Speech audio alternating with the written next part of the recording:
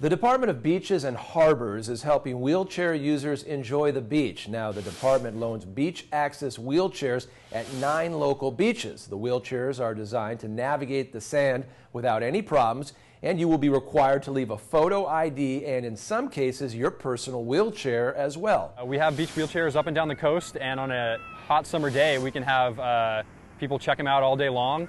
On average 2 to 3 times a week, but in hot summer days we can have people checking them out on a daily basis.